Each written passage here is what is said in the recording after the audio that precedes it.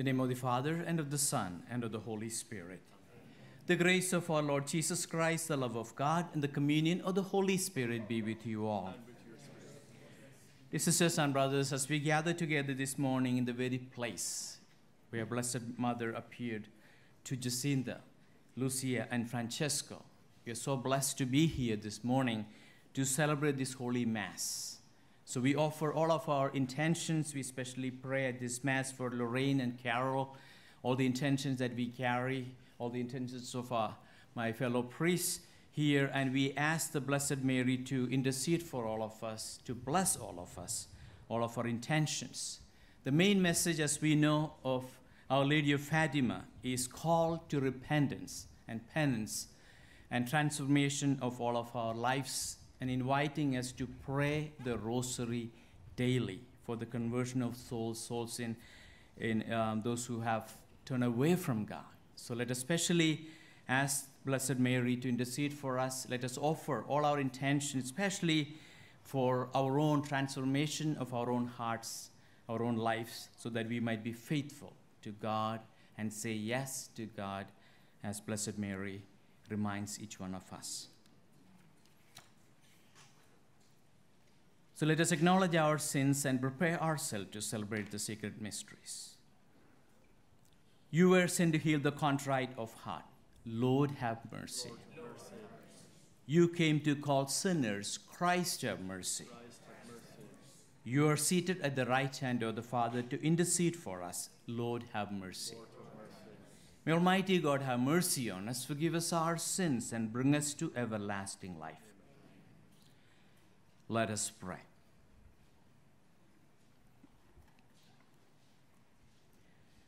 Father, you have given us the mother of your Son to be our mother also.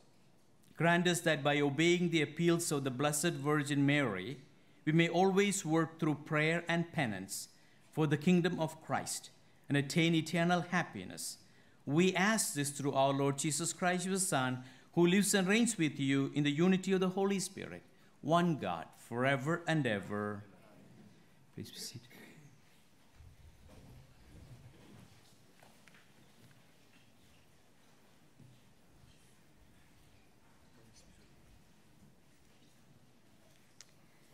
A book from the reading from the book of Numbers. The whole congregation of the children of Israel arrived in the desert of Zin in the first month, and the people settled at Kadesh. It was here that Miriam died, and here that she was buried. As the community had no water, they held a council against Moses and Aaron. The people contended with Moses, exclaiming, "Would that we too had perished with our kinsmen in the Lord's presence. Why have you brought the Lord's assembly into this desert where we and our livestock are dying? Why did you lead us out of Egypt, only to bring us to this wretched place, which has neither grain, nor figs, nor vines, nor pomegranates? Here there is not even water to drink." But Moses and Aaron went away from the assembly to the entrance of the meeting tent, where they fell prostrate. Then the glory of the Lord appeared to them, and the Lord said to Moses, "Take your staff and assemble the community, you and your brother Aaron, and in their presence order the rock to yield its waters. From the rock you shall bring forth water for the congregation and their livestock to drink." So Moses took his staff from its place before the Lord as he was ordered. He and Aaron assembled the community in front of the rock, where he said to them, "Listen to me, you rebels. Are we to bring water for you out of this rock?" Then raising his hand, Moses struck the rock twice with his staff, and water gushed out in abundance for the people and their livestock to drink. But the Lord said to Moses and Aaron, "Because you are not faithful to me in showing forth my sanctity before the children of Israel, you shall not lead this community into the land I will give them. These are the waters of the Meribah, where the children of Israel contended against the Lord, and where the Lord revealed his sanctity among them." The word of the Lord. Thanks be to God. If today you hear his voice, harden not your hearts. If today you hear his voice, harden not your hearts. Come, let us sing joyfully to the Lord. Let us acclaim the rock of our salvation. Let us come into his presence with thanksgiving. Let us joyfully sing psalms to him. If today you hear his heart, harden not your hearts. Come, let us bow down and worship. Let us kneel before the Lord who made us, for he is our God, and we are the people he shepherds, the flock he guides. If today you hear his voice, harden not your hearts. Oh, that today you would hear his voice, harden not your hearts as at Meribah, as in the day of Massa in the desert, where your fathers tested me. They tested me though they had seen my works. If today you hear your voice, harden not your hearts. Alleluia, alleluia. Hallelujah. Alleluia. You are Peter, and upon this rock I will build my church, and the gates of the netherworld shall not prevail against it. Alleluia, alleluia.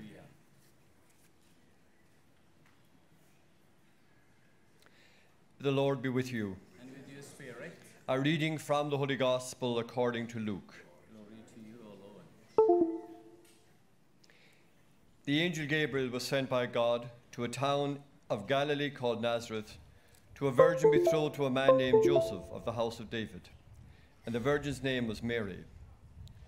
And coming to her, he said, "Hail, full of grace, the Lord is with you." But she was greatly troubled at what was said, and pondered what sort of greeting this might be.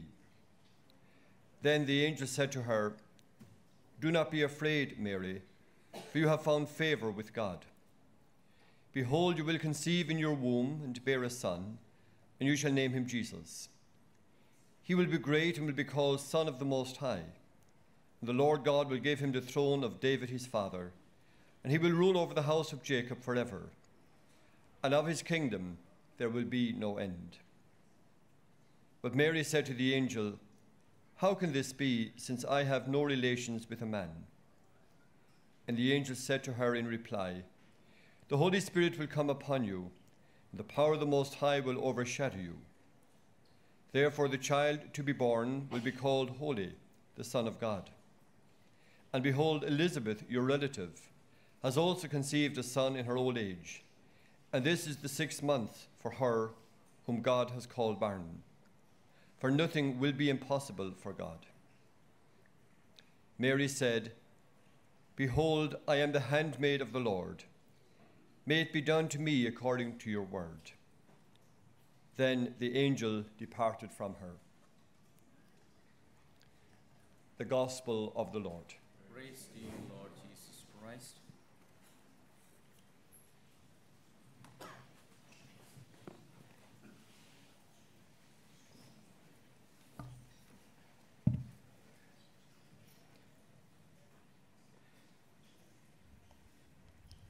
Dear friends, the message of Fatima, as we know, is a call to repentance, healing, forgiveness, reconciliation.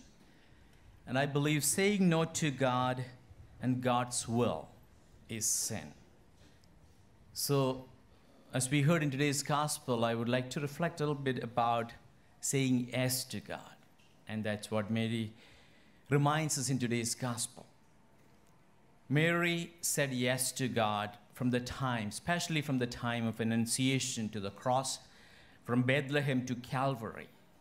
And that yes seemed to be a very small word, but had very big consequences. If you think of all that Blessed Mary had gone through in her life, it's amazing the things that Mary, Blessed Mother, had to face. Mary said yes to God, and that was not a one-time yes. She had to say that yes over and over. Every day she has to renew that. It is easy to say when things are smooth in our life, when things go well in our life. But when Mary did not understand, did not know what life was about, when things were rough, when Mary could not see the light at the end of the tunnel, she continued to say yes. And I'm reminded of a gospel passage of the court official who came to Jesus, asking Jesus to heal his son. And Jesus assured him and sent him back, saying, "Your son will live." And the gospel says the official walked about 20 miles from Cana to Capernaum to his home, only with the assurance that his son would be healed, his son would live. He walked only 20 miles, but Mary did that walk believing in God's word for 33 years. If you look at Mary's life, we see that, yes, constantly being renewed in her life. Mary, we know, was fully pregnant as she go to Bethlehem, that long journey, difficult journey, no place to give birth to her son. Soon after her son was born, being hounded by Herod, Herod wanted her son's life, Jesus' life, so they had to run to exile to an unknown land, to Egypt, to become a refugee in a foreign land, to find a place to live, find some work. Some of those who have moved from one country to another knows what that means. Some of the people whom we know, maybe some of us who have gone to a new place, the struggle, the challenges to start new in a new place.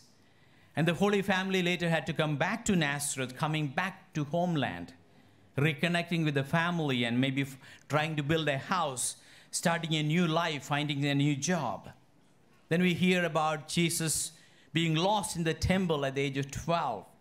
All the pain, all the agony of that mother, the heartache of Joseph and Mary.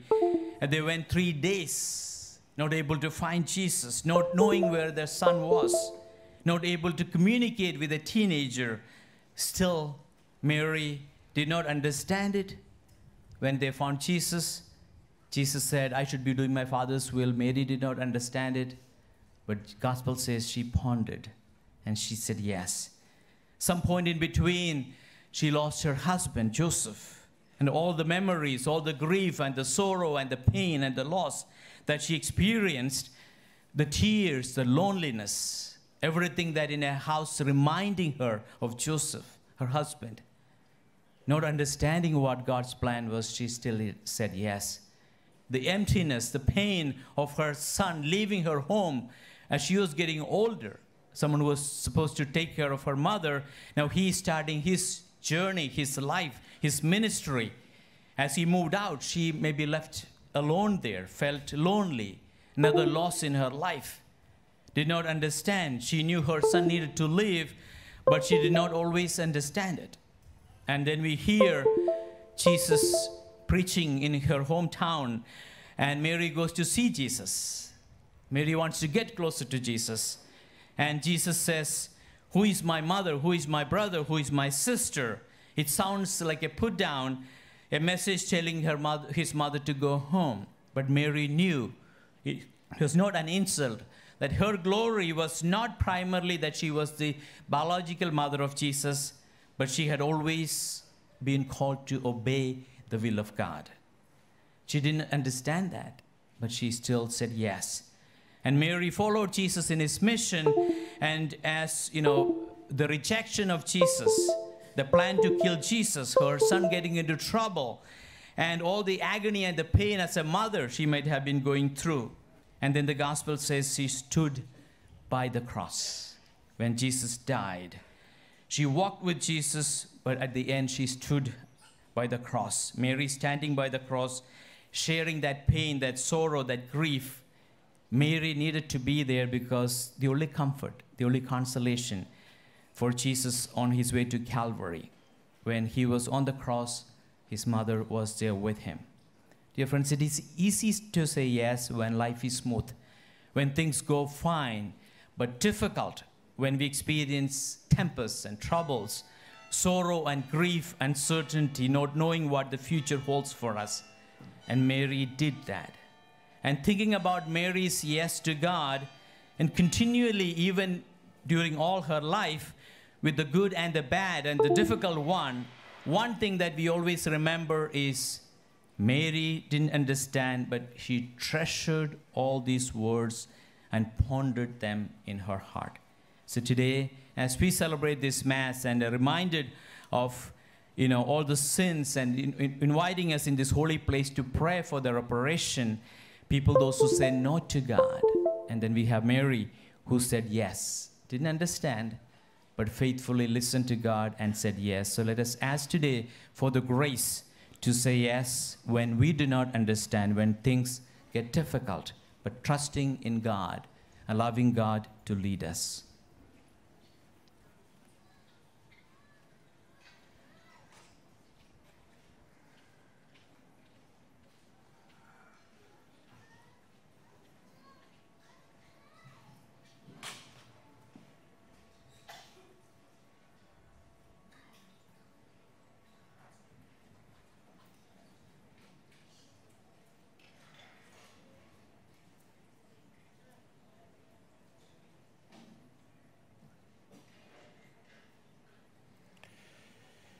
Here at this most sacred spot, where the most blessed Virgin Mary appeared, let us present our prayers to God our Father, who gave us the mother of his Son to be our mother. For all the faithful, that by obeying the appeals of Mary in a spirit of true repentance and prayer, they may work wholeheartedly for the renewal of the world and for the kingdom of Christ, we pray to the Lord. Lord, hear our prayer. For those who exercise sacred ministry in the church, that they may be attentive to the word of God, love it and proclaim it with fidelity and enthusiasm, as Mary did, we pray to the Lord. Lord, hear our prayer.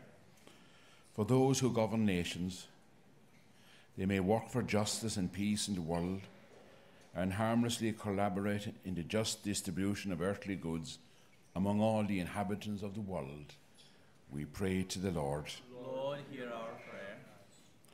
For all those who suffer, that in union with Mary, consoler of the afflicted, in the loving care of others, and in the contemplation of the cross of Christ, we may find courage to face life, we pray to the Lord. Lord, hear our prayer. For all of us here present this day, as we pray for our families, our nations, that by the intercession of Mary, those who seek Christ may find him, sinners may be converted, young people may open their hearts with enthusiasm to the gospel of the Lord, we pray to the Lord. Lord, hear our prayer. And God of infinite goodness, attentive to the supplication of your people, and with the prayers of Mary, mother of your Son and mother of the Church, to help us. Listen to our pleas and increase our faith. We ask this through Christ, your Son, in the unity of the Holy Spirit. Amen.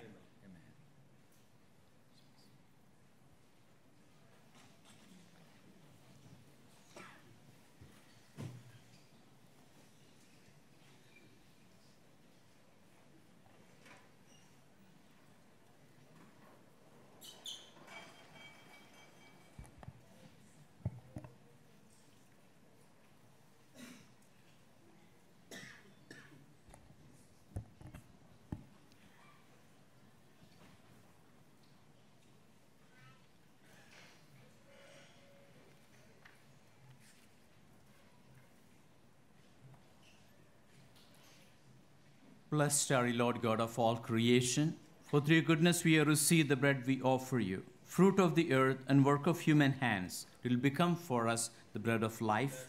Blessed be God forever.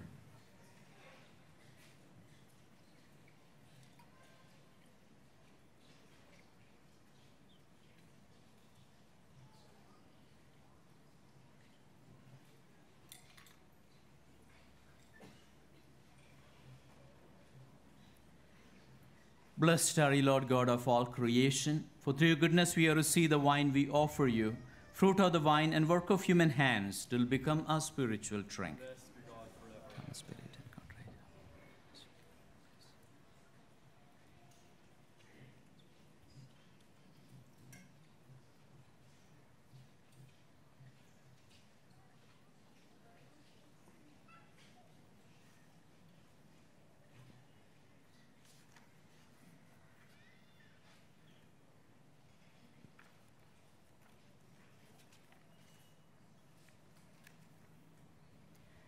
Sisters and brothers, my sacrifice and yours may be acceptable to God the Almighty Father. Lord, accept the sacrifice of your hand for the praise and glory of his name forever and ever.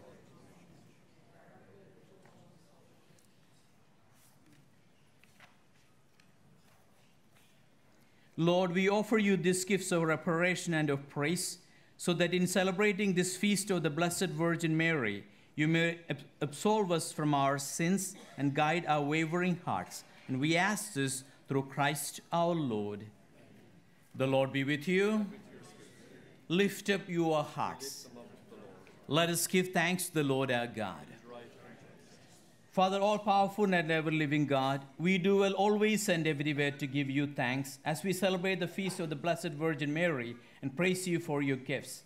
She, receiving your word in her immaculate heart, merited to conceive him in her virginal womb, and in giving birth to the Creator of the world, she prepared the birth of the Church. She, in receiving at the foot of the cross the testament of divine charity, received all men as her children, born to eternal life through the death of Christ. She, when the apostles were awaiting the coming of the Holy Spirit, the promised one, united her supplications to the prayers of the disciples, and thus became the model of the supplicant church. She, then finally elevated to the glory of heaven, surrounds with her maternal love the pilgrim church, and lovingly directs their steps to the heavenly dwelling place until the glorious coming of the Lord. And so with all the angels and saints, we proclaim your glory and join in their unending hymn of praise. Holy, holy, holy, Lord God of hosts, heaven and earth are full of your glory. Hosanna in the highest. Blessed is he who comes in the name of the Lord. Hosanna in the highest. You are indeed holy, O Lord, and all you have created rightly gives you praise. For through your Son, our Lord Jesus Christ, by the power and working of the Holy Spirit, you give life to all things and make them holy. Do never cease to gather a people to yourself, so that from the rising of the sun to its setting, a pure sacrifice may be offered to your name. Therefore, O Lord, we humbly implore you, by the same Spirit, graciously make holy these gifts we have brought you for consecration, that they may become the body and blood of your Son, our Lord Jesus Christ, at whose command we celebrate these sacred mysteries. For on the night he was betrayed, he himself took bread, and giving you thanks, he said the blessing, broke the bread, and gave it to his disciples, saying, "Take this, all of you, and eat of it, for this is my body, which will be given up for you."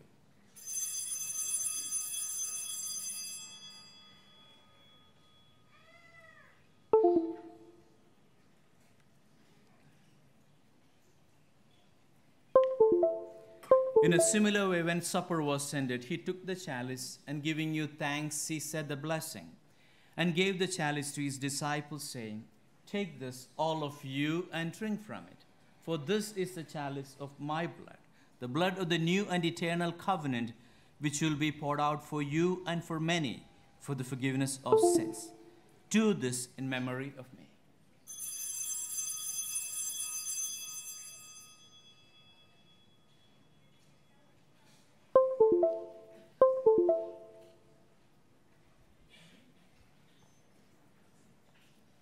The mystery of faith. We proclaim your death, O Lord, and profess your resurrection until you come again. Therefore, O Lord, as we celebrate the memorial of the saving passion of your Son, his wondrous resurrection and ascension into heaven, and as we look forward to his second coming, we offer you in thanksgiving this holy and living sacrifice. Look, we pray upon the oblation of your church, and recognizing the sacrificial victim by whose death you will to reconcile us to yourself. Grant that we who are nourished by the body and blood of your Son and filled with his Holy Spirit may become one body, one spirit in Christ.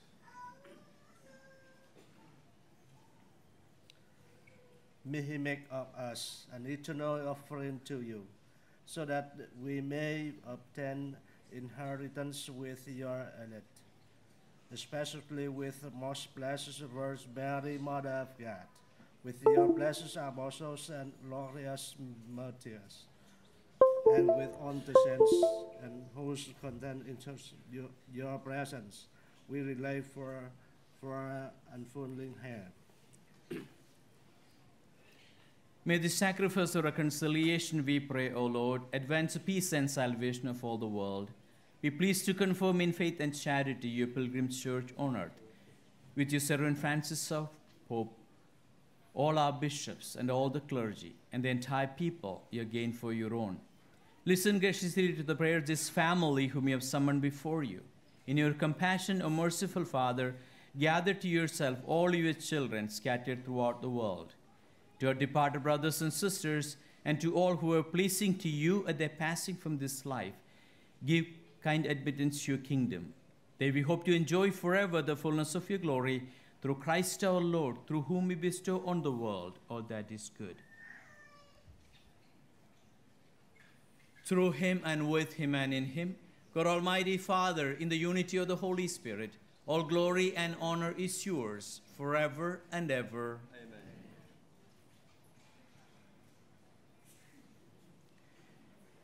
The Savior's command and formed by divine teaching, we dare to say, Our Father, who art in heaven, hallowed be thy name. Thy kingdom come, thy will be done, on earth as it is in heaven. Give us this day our daily bread, and forgive us our trespasses, as we forgive those who trespass against us. And lead us not into temptation, but deliver us from evil. Deliver us, Lord, we pray, from every evil. Graciously grant peace in our days, that by the help of your mercy we may be always free from sin, and safe from all distress, as we wait the blessed hope and the coming of our Savior, Jesus Christ. Power and the glory are yours, now and forever. Lord Jesus Christ, who said to your apostles, Peace I leave you, my peace I give you.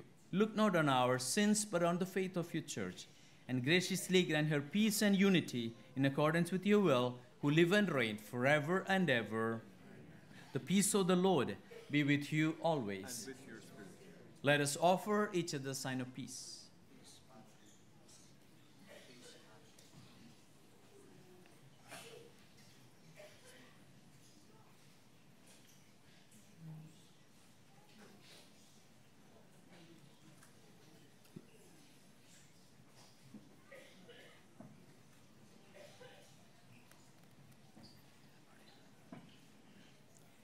Lamb of God, you take away the sins of the world, have mercy on us. Lamb of God, you take away the sins of the world, have mercy on us. Lamb of God, you take away the sins of the world, have mercy on us.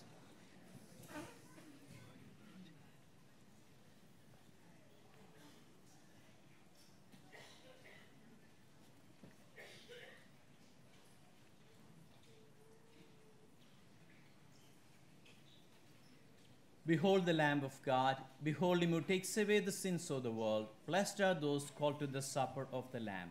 Lord, I am not worthy that you should enter under my roof, but only say the word, and my soul shall be healed.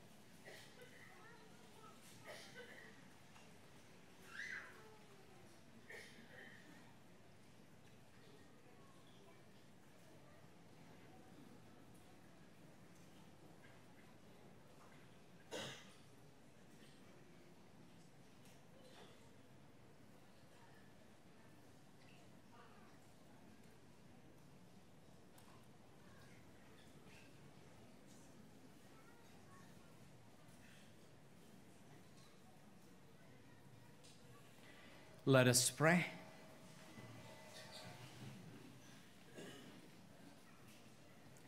Lord, having received this with joy these heavenly sacraments, grant us, we pray, you that they may lead us to eternal life, where we may rejoice forever with the Blessed Virgin Mary, Mother of your Son and Mother of the Church. We ask this through Christ our Lord.